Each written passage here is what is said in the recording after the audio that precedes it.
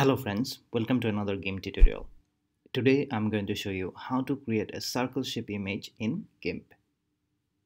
So let's get into it. Friends, as you can see, I have already imported an image. So first I'm going to take the ellipse select tool and then I am going to draw a circle according to my preference.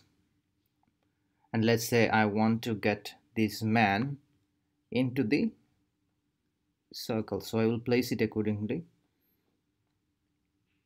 and then I go to select and then invert, and then we go to edit and then clear.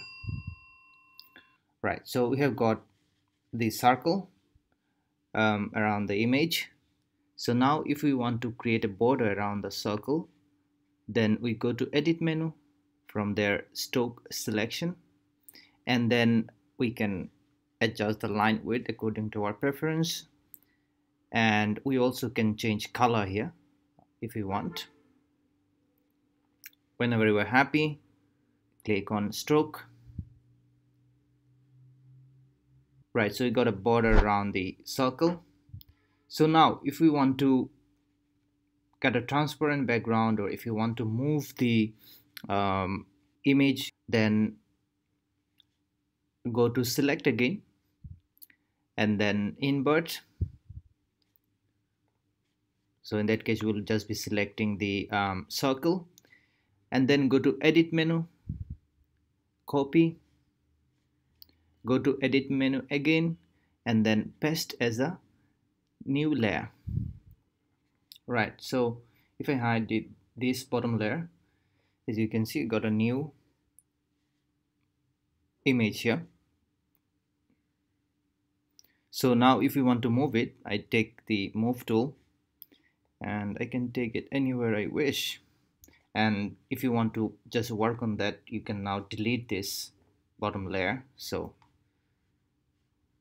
here it is, and now you can get up new background if you want to, like you can take a new layer. Sorry, I can place it anywhere I wish. If I want to change the color,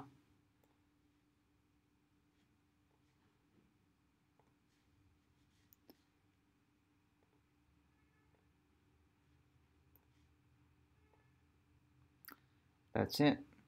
So friends, this is how you can create a circle shape image in Gimp. Thanks for watching. I'll see you next time. Goodbye.